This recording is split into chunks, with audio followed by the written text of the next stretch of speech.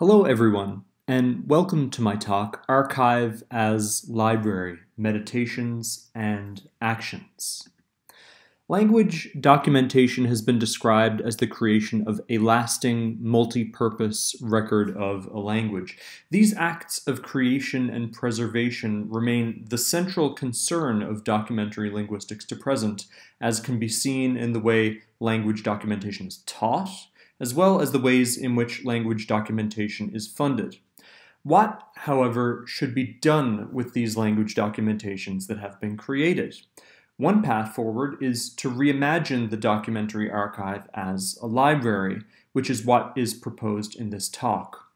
With the archive reconceived as a library, three documentary deposits familiar to myself, Harvey 2017, Harvey 2019, and Colloquium and Harvey 2020, and their community contexts, that is, the Gorwa, Ihanzu, and Hadza community contexts, will be examined using Ranganathan's 1931 5 Laws of Library Science. This exercise is used to generate ideas as well as to frame existing or actionable practices with the aim of sharing current practices, encouraging imaginative visions of the future, and resisting claims of the creation of quote-unquote data graveyards. To start, I'm a linguist and I've been doing language documentation in an area of north-central Tanzania we often call the Tanzanian Rift since around 2012. Since then, I've been involved in the creation of documentary collections for three language communities, Gorwa, Ihanzu, and Hadza. Each of these have archive deposits associated with them with the Endangered Languages Archive, or ELAR for short. In 2006, Nicholas Himmelmann wrote an important and oft-quoted contribution, defining a language documentation as a lasting, multi-purpose record of a language. Even before this point, but certainly after it, a number of organizations around the world have made it their purpose to house, protect, and preserve these language documentations, the language archives, including the ones on screen. However, in the world of language documentation, the focus has primarily been on the creation and preservation of language documentations, rather than in their use once they have been created. This is evident in both how language documentation is taught, as well as in how it is funded. So in Bowen 2015, for example, there are 3 pages of a total of 230 dedicated to archiving. In Sackle and Everett 2012, around 2 pages of 170 mention archiving, though it does also hint at how archiving can be linked to helping the community. Meekins, Green, and Turpin 2018 dedicate 10 pages out of a total of 320 and develop a concept of bush potato that I find useful and will briefly return to later on. As I mentioned, the predominance of creating the documentation over using the documentation is also evident in funding. So funding schemes will primarily fund only the collection of materials and the creation of archival collections. Consideration of how these collections will be used is given rather less or even no consideration or support. Though perhaps this is changing. A recent scan seems to show that the Foundation for Endangered Languages, as well as the Endangered Language Fund, may fund the kinds of things I'll be focusing on today. But the central question still remains, once they are created, what is to be done with language archives? Note that the foundational literature is vague on who the ultimate audience is for archival deposits. This is due to 1, a sort of sense of high inclusivity. Ideally, the language documentation is usable by as many potential groups as possible. And 2, the unknowableness of the future. That is, we simply cannot know how these materials will be used throughout their purposely long lifetimes. It leaves a lot up to our imaginations. And because we're trying to be more concrete here, my focus in this talk will be on the language community as the principal audience, though this exercise could be carried out with other target audiences in mind as well, say, for example, linguistic researchers. I would also like to adopt the bush potato metaphor developed for archives in Meekins, Green, and Turpin 2018. In this conceptualization, larger, well-resourced archives act as the major repository for collections of linguistic data, and at the same time create and foster smaller archives or local access systems. Continuing this metaphor, when harvesting the bush potato for food, if one were to dig up the mother potato, some of the offshoots would die. But conversely, the offshoot potatoes can be harvested readily without harming the mother potato. As such, today we'll be talking about both major repositories as well as possibly offshoot repositories, working through the entire potato patch, if you will. Perhaps a worst-case metaphor for any archive is archive as cemetery, a metaphor popularized by Newman in a famous or infamous 2013 talk in which he described a scenario in which a documentary linguist were to collect a massive amount of natural speech data, and then that data were to sit in a repository unanalyzed and unused until the end of time. Though there have been several convincing critical responses to this metaphor down the intervening years, especially in terms of its ultimate applicability, the fate of a language archive to be static and unused is still worth considering, even as a provocation to ensure that this not come to pass. But today I want to focus on a best-case scenario. Today I want to explore this via the library metaphor. What if we imagined the archive as a library? Today we will carry this out by taking S.R. Ranganathan's 5 Laws of Library Science, an early seminal work in library studies, and apply it to digital language archives. The specific archives and the specific community contexts we will draw upon are the 3 language documentations with which I am most familiar, that is, the Gorwa, Ihanzu, and Hadza archive deposits on Ilar, as well as the language communities from which they come. Let us start with Ranganathan's first law of library science, that books are for use. This could be transposed to the archive as archived resources are for use. We can imagine a long list of things that this statement would entail, but here I'll focus on 3. The imperative of open access, the importance of making resources which will be relevant to the users, as well as the challenge of situating the archive among its users. We'll start with open access, and ensuring that as many recordings as ethically possible are openly accessible in an archive, being a benefit to the usability of the archived resources, is fundamental. There is less of a squeamishness about doing this now than in the past, but it still should be mentioned at the outset. This is an example from my friend and colleague Richard Griscom's archival deposit of Azamjeg Datoga resources. Another factor to keep in mind when attempting to make archived resources maximally usable is to make resources which will be relevant to the users. This may again sound rather self-evident, but it's important to mention as this process may begin even before the language documentation itself begins. Because we're focusing on the local community as the target users in this talk, the question is then, what kinds of recordings will be meaningful and appropriate for members of the language community, both today as well as in the foreseeable future? In my experience, there are several ways in which this question can be approached. In the context of the Gorwa documentation, early on, this took the form of holding a community meeting and getting people to talk about the kinds of things they'd like to see in a documentary collection. For a period of several years, I tried involving a local group of Gorwa elders as an advisory committee to help me decide. In the end, however, it was the reorientation of the project to one in which community members themselves went out and did the majority of the recordings and made the majority of the decisions on what it was they were going to record that really resulted in the kind of material that was interesting and relevant to local people. This was, in fact, the primary approach of both the Ihanzu as well as the Hadza documentation projects from the outset, and the image on screen is of Hadza local researchers Angela Sampson and Nange Chaka setting up recording equipment. For those of us interested in learning more about a local researcher approach, as well as to hear some of the reflections from the Gorwa local researchers, I encourage you to listen to a talk I gave earlier this year, which can be accessed by the QR code on screen. The final observation may seem superfluous. After all, since the material is online, haven't we moved beyond the need for physical spaces? In my context, one in which internet access is still the preserve of those who can afford the relatively expensive rates, the answer is emphatically no. So how can the archive be brought to its users? There are as many answers here as there are contexts, several which are being considered in the ones in which I work.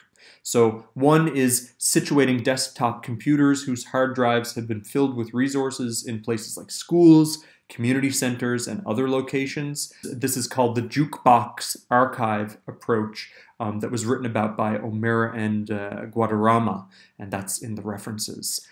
Another approach would be widely distributing SD cards with resources to community members such that they can be accessed on the feature phones still widely used across the area.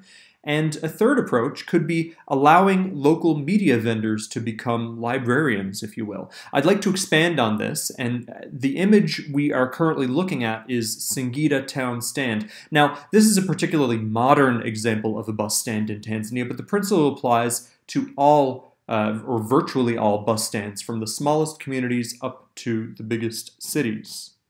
In these buildings around the bus stands, some will sell tickets, some will sell food for travelers, while others invariably will have a young man inside, and it's almost always a young man, who you can give your memory card to, and for a small fee, who will fill that memory card with music, speeches, and videos. While this media is currently primarily Swahili language material, what if these media workers had access to and a knowledge of the resources available in, say, the Ihanzu language?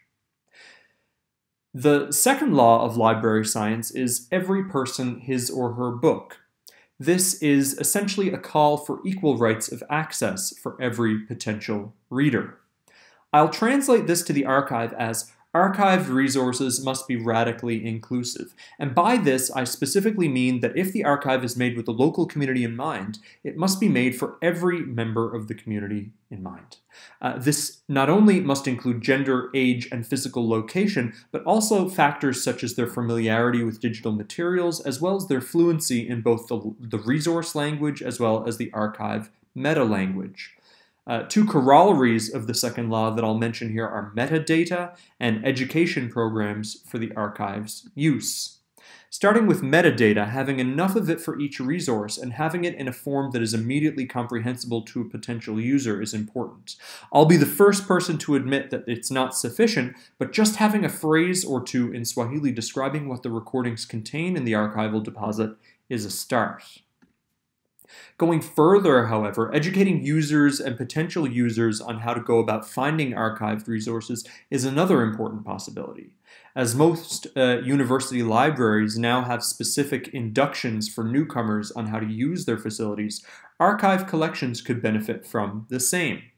Imagine, if you will, a way in which members of the language community could receive training on how to use the archive. Perhaps this could be an annual seminar, or maybe a set of easily accessible online explainers, or perhaps a community member whose job it is to help interested individuals use and explore the archive. The third law of library science is in many ways the converse of the second. Where the second focuses on the reader, the third law, every book for its reader, essentially centers the book. Transposed to the archive, it might read, archived resources must be advocated for. By this, I mean we should aim for a situation in which each resource is given the chance to be discovered and used by potential users. We need, in a sense, to encourage the use of every recording. Two possible corollaries of this law are the need for publicity and the need for extension services. In preparing this talk, I tried to give one action that has been put into place already, but for this law, both of these are only ideas for now. So starting with publicity, this is an actionable kind of start. Where a large and well-funded library may have regular updates on their new acquisitions, such as this blog post on recent acquisitions at the SOAS Library's African Studies collection, perhaps an archive could make the effort to blog or post on social media about its individual resources, new translations, or other information that would bring materials to wider recognition. For a library, extension services refer to all the activities that turn non-readers into readers, that inform people of all the library services, and that transform the library into a community center. To properly cover the list of things one could do here would require another dedicated presentation, but some of what could be included is represented here, including discussion groups where community members come together and talk about a particular resource or set of related resources, listening parties in which resources are played for the enjoyment of a gathering of people, and, for example, an annual bulletin describing for the community what has been going on at the archive. The fourth law of library science is about efficiency. Save the time of the reader. Transposing this to the archive is pretty straightforward, and we can simply state it as save the time of the user. This would be associated with creating user guides to the archived resources and services to help the user quickly access the resources they are looking for. One example would be a rich tagging system for resources, like the ones that can be developed for deposits within the ELAR archive. Within the set of tags in the Hadza deposit, for example, is a set listing the names of towns, villages, and camps. By selecting any of these, all of the recordings made in that place will appear on a list. The fifth and final law of library science is that a library is a growing organism. The same can be applied to the archive. Three corollaries of this are balanced growth, renewal and change, and commitment to people. The first of these is an explicit recognition of the fact that an archive can and should grow. This can be both in terms of including new resources, but also including new data about existing resources. For example, in 2019, approximately 16% of recorded materials in the Gorwad deposit had corresponding transcriptions and Swahili translations. That's around 270 individual recordings of the total at the time. Whereas now in 2024, approximately 28% of recorded materials in the Gorwad deposit had corresponding transcriptions and Swahili translations. That's around 850 individual recordings. So not only is a larger proportion of the pie a darker color in 2024, but we should imagine the actual pie in 2024 is considerably larger as well. Much of this new material corresponds to recordings made by the Gorwad local researchers themselves during language documentation in 2018 and 2019. This is talked about more in depth in the talk, which can be accessed via the QR code on screen. The point here is that from its original creation, the archive deposit has grown and changed in important ways and will continue to do so as it is enriched, especially by materials such as translations, transcriptions, and annotations, which render its original content more accessible and richer. A second corollary of the archive as a growing organism is the dynamic of renewal and change. One can compare the Hadza material Bonnie Sands archive with the UCLA Phonetics Lab, which to my understanding was last updated in 2009, and legacy materials she archived as part of the ELAR deposit in 2022, an archive which is still actively updated. Technologically, a great deal has changed in that decade or more between these two archiving events. The ability to store large amounts of audiovisual material, the quality of that audiovisual material itself, as well as the global accessibility of such materials.